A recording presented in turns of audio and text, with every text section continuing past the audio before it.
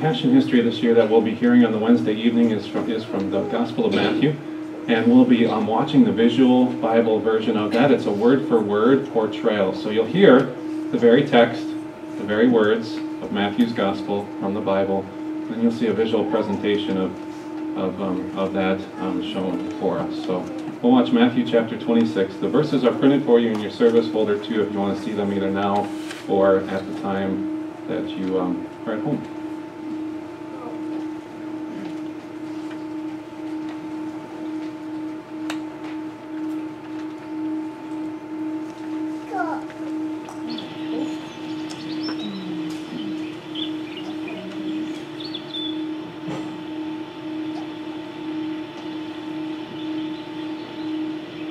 When Jesus had finished saying all these things, he said to his disciples, "As you know, the Passover is 2 days away, and the Son of Man will be handed over to be crucified."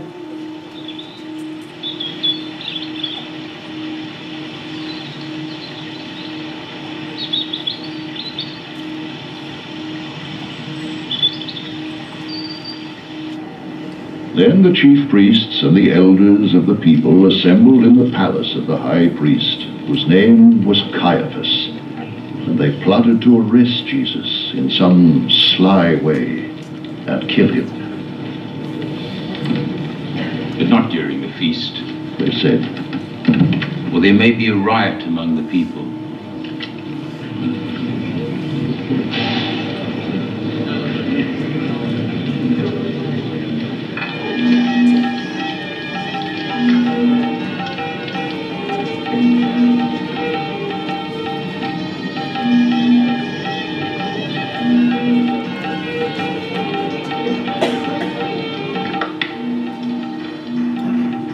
While Jesus was in Bethany, in the home of a man known as Simon the leper, a woman came to him with an alabaster jar of very expensive perfume, which she poured on his head as he was reclining at the table.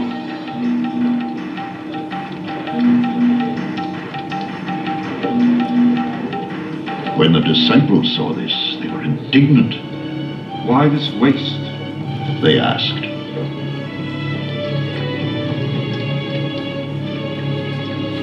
This perfume could have been sold at a high price, and the money given to the poor. Aware of this, Jesus said to them, "Why are you bothering this woman? She has done a beautiful thing to me. The poor you will always have with you, but you will not always have me." When she poured this perfume on my body, she did it to prepare me for burial. I tell you the truth, wherever this gospel is preached throughout the world, what she has done will also be told in memory of her.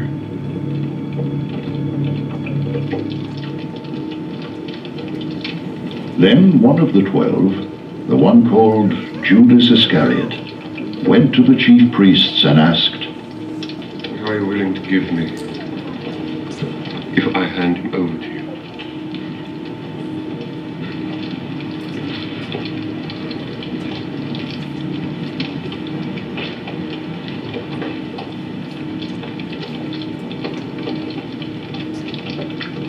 So they counted out for him 30 silver coins.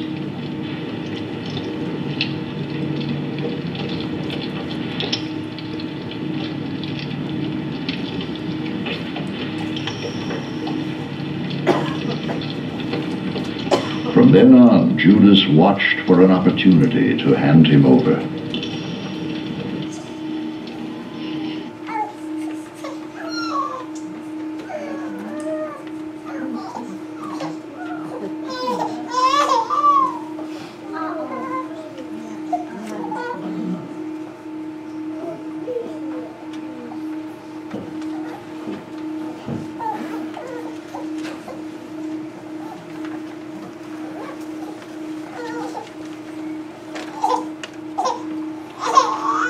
As we turn to our service folder at the bottom, page 5, we'll join together in the seasonal response, words from Isaiah 53. Let's join.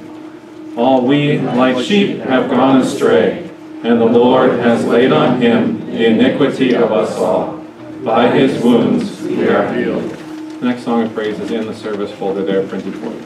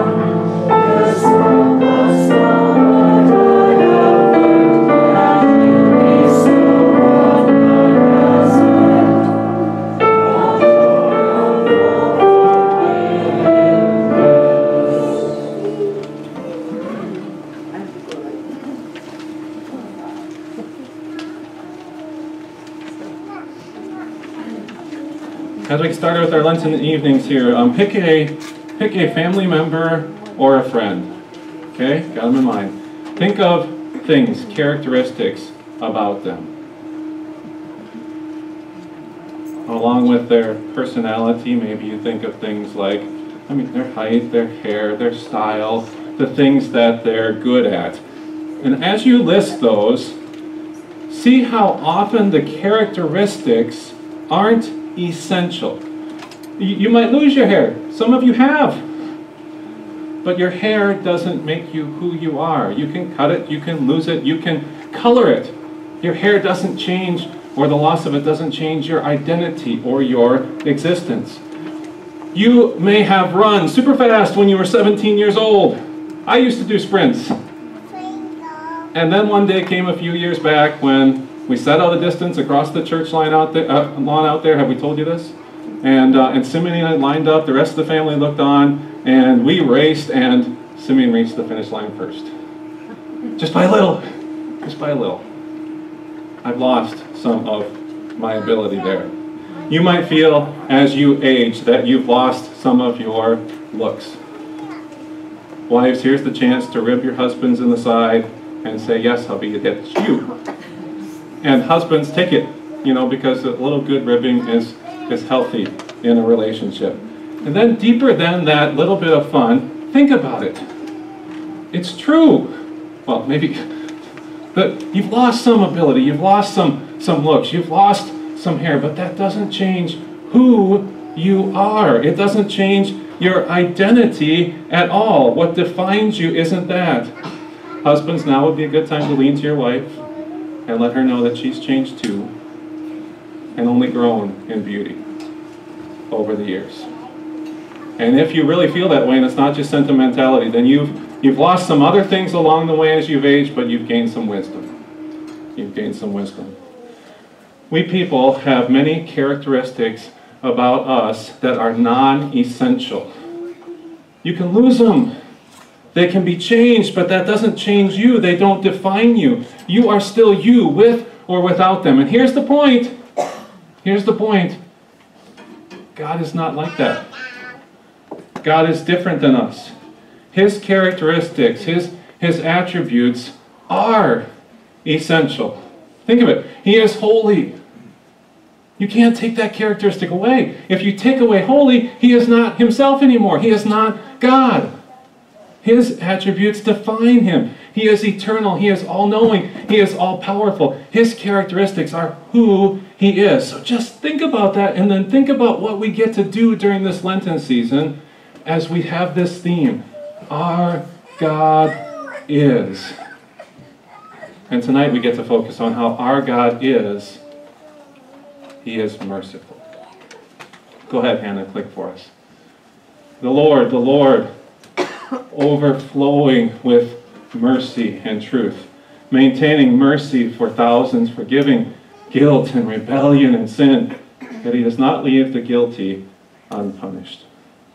Click one more for us, Hannah. 5/6. 5/6. What do you think? 5/6. 5/6 of completed passes by a quarterback is awesome. It's spectacular, in fact. No one in an NFL season has ever done that. That's over 83%. Drew Brees has come the any Drew Brees fans? Drew Brees has come the closest. 74.4% completion rating in a season. If your hitting percentage in volleyball or your batting average in baseball or softball is .833, that's unheard of. That means 5 out of 6 times at bat you're getting a hit, or 5 out of 6 times you're scoring a point for your team in volleyball. Okay, teachers, if you get 5/6 of the test results correct on your history test, the test answer is correct, how are you doing? You're not A, right? But depending on the grade scale, you're average or above. You're certainly not near failing. Now, make the jump, okay? Make the jump. How about when we come to God? How about when we come to what someone holds to be true about God? You might know. You might know that God is, go ahead, Hannah, click first, that God is, and hold that God is eternal, from everlasting to everlasting. There's never been a time where God hasn't been here, and every time will be a time where he hasn't. Check, you got that. Go again. God is holy, right? No wrong, no faults, no errors, no mistakes. Check, got that. Go ahead. God is all-powerful, all-knowing, all-present. There's no place where he isn't. You can't escape from him. There's nothing that he can't do. There's nothing that he doesn't know. Check, check, check. But knowing accurately 5/6 of the characteristics of God doesn't always mean that you have God at all. If God's mercy is missing, if someone doesn't know what God's mercy is, what God in his mercy has done for us, a person may have the other 5/6 of the characteristics of God that we are going to talk about in these Wednesday evenings and still not know God at all, who the true God is, and what he has done in order to save us. An example. Someone may know that God is holy. We have that up there. But if that person then thinks that that they're going to do enough good in order to earn God's favor back, they don't have God at all. All they have is a false God then. Hannah, click for us. You who are trying to be declared right with God by the law, by your efforts, are completely separated from Christ. Let that sink in. So, we tonight see the essential nature of God's mercy. And we see how if you and I, would not have been brought to know God's mercy, we wouldn't really have God at all. So give a hallelujah, because God has brought us to know who the true God is and what he in his mercy has done for us. Click for us, Hannah. Be gracious to me, God, according to your mercy. Remove my sin and I will be clean. Wash me and I will be whiter than snow. That's what it took, his mercy. Even someone who states correctly that God is loving, go for us, hand up to the next verse, God is loving, might not have God at all. Really think that through. Someone may have the correct concept that God is loving, and yet not have God at all, the true God, and believe in what he has done to save us. Let me give you an example. This is one I ran into. I heard recently an interview of a present-day NFL superstar, one of the top in the league. I'm not going to mention the name so you don't get sidetracked, okay? If you want to know, you have to ask me after the service, and then I'll know if you were listening, too, if you have an interest in this. I'm mentioning the individual superstar status only for this reason, so that we can grasp there are a lot of people hearing this type of description, listening to this kind of message about God. There were over 500,000 views of the YouTube promo for the podcast, that's what it's called, the podcast of this interview of the NFL athlete. So, and that's not even counting the podcast listens. I don't know how you find that.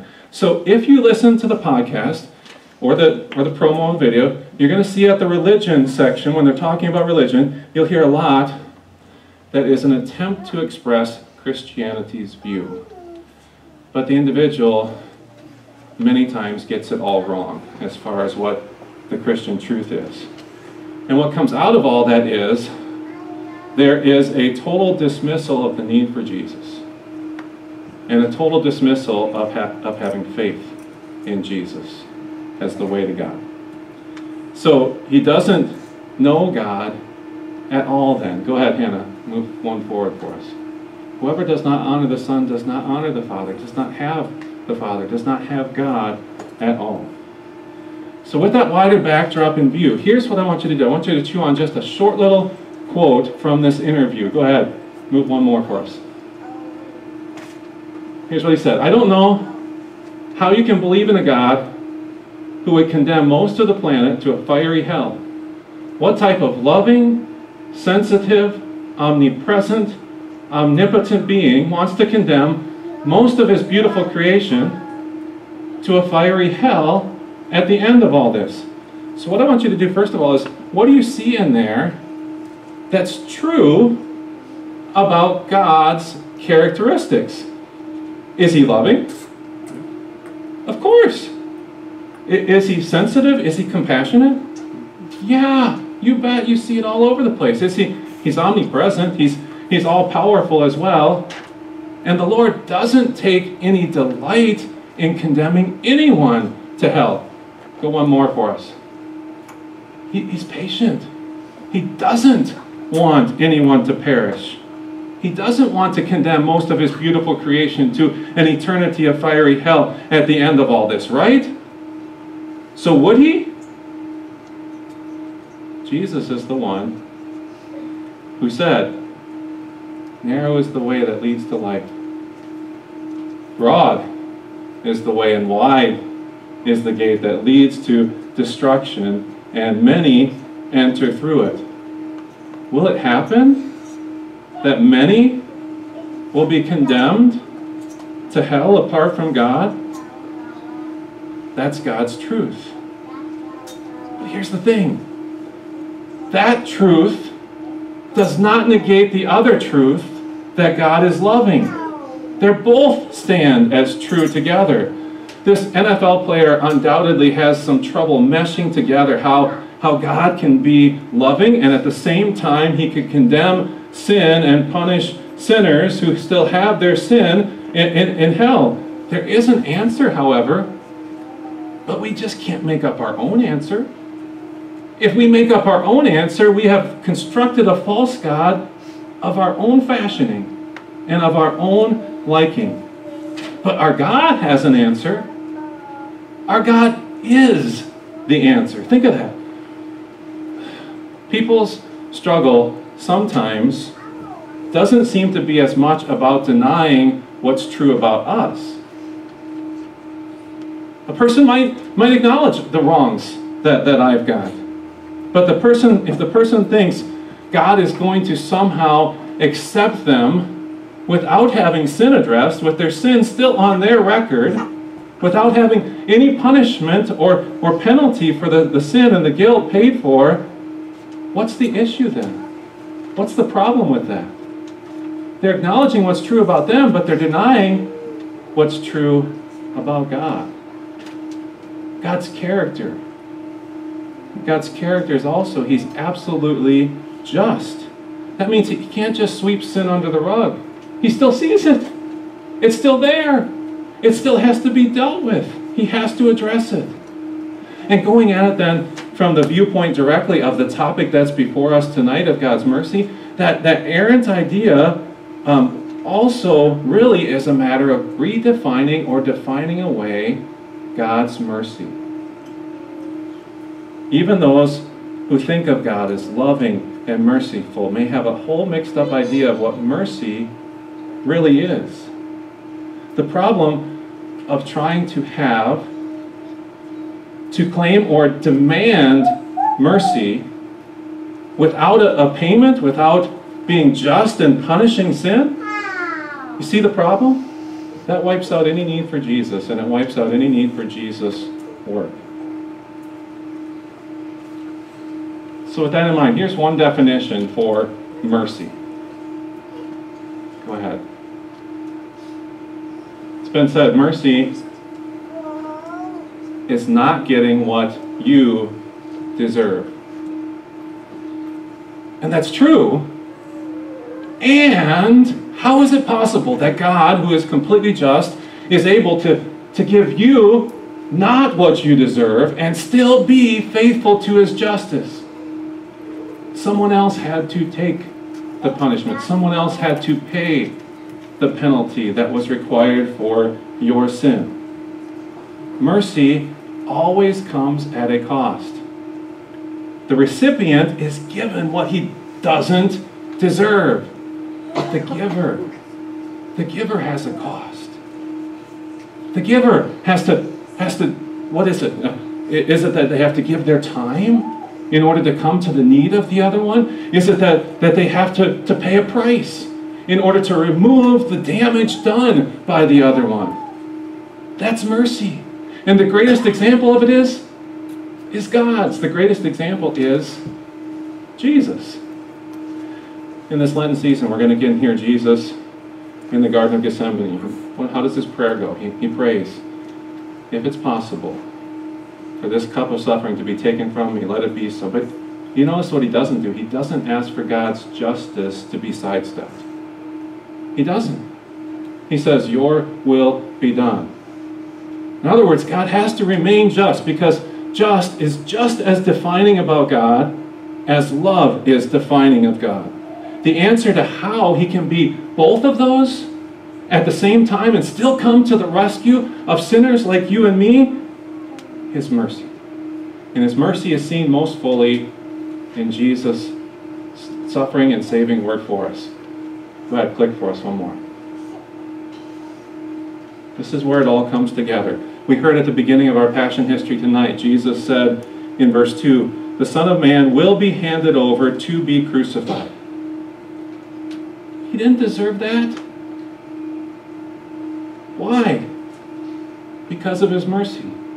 He knew it was coming and he went through it because he knew for God to be just, sin had to be punished, so he would take it in our place. So that then he could give to us and give to us what we don't deserve. And he does gift and give to us, to all who believe in his work. He gives forgiveness and a right standing with God and an eternity of life with God. For what has he done? He's removed your guilt. And all who trust in him are saying, I don't want to be judged based on my record. I want to be judged based on mercy. I want to be judged based on what Jesus has done for me. Treasure this truth. Treasure this truth of who God is, merciful. Say with the psalmist, we get a few verses here. Say with the psalmist, O Lord, let your ears be attentive to my cry for mercy. If you, O Lord, kept a record of sins, O Lord, who could stand? But with you, there is forgiveness. Therefore, you are feared, you are trusted and honored.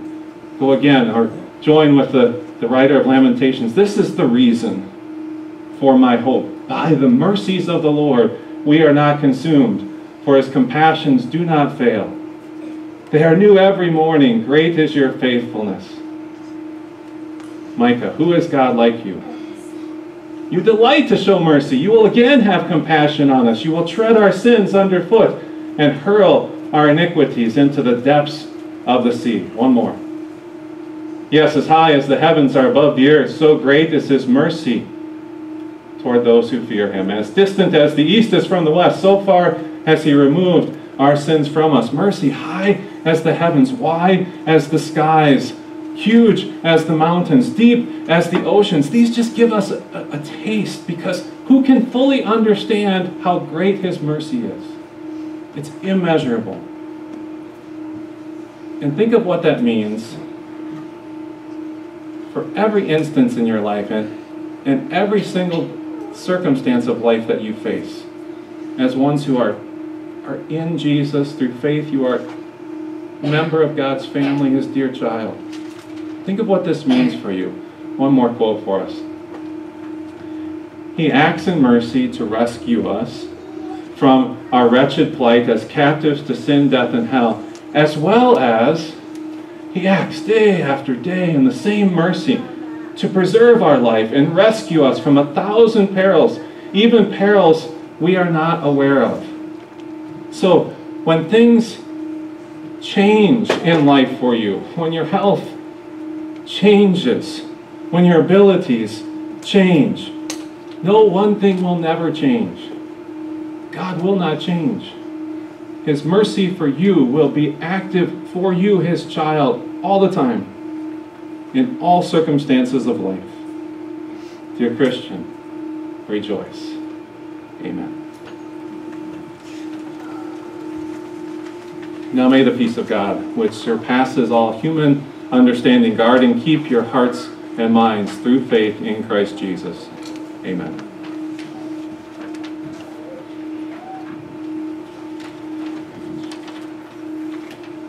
We'll continue our worship by gathering an offering.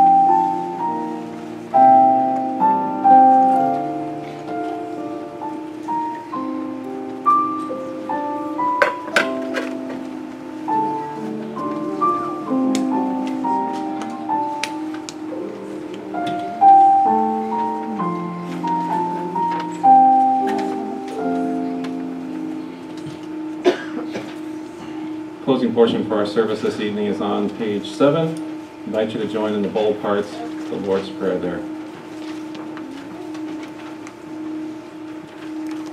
O God our Father, by your mercy and might, the world turns safely into darkness and returns again to light. We place into your hands our unfinished tasks, our unsolved problems, and our unfulfilled hopes, knowing that only what you bless will prosper. To your great love and protection, we commit each other and all those we love, knowing that you alone are our sure defender. Amen. And you have taught us to pray. Our Father in heaven, hallowed be your name. Your kingdom come, your will be done on earth as in heaven. Give us today our daily bread. Forgive us our sins as we forgive those who sin against us. Lead us not into temptation, but deliver us from evil. For the kingdom, the power, and the glory are yours, now and forever. Amen. Some closing words of blessing. We'll speak responsively back and forth. Grace and peace to you from God our Father and from our Lord Jesus Christ. Mercy, peace, and love be yours in abundance. Peace, peace to those far and near, says the Lord, peace to this house. Peace to all of you who are in Christ. The Lord gives strength to his people. The Lord blesses his people with peace. sing a final song of praise for our gathering.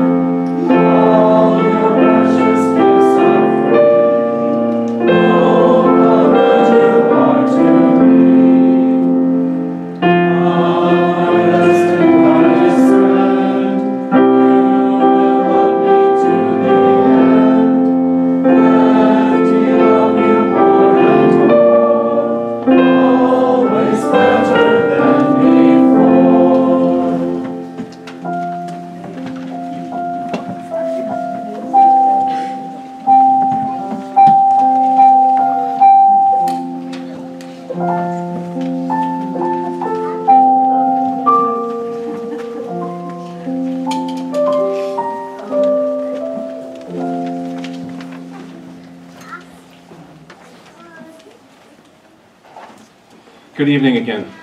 Welcome to everybody. We're glad to have our visitors with us. Please do join us again.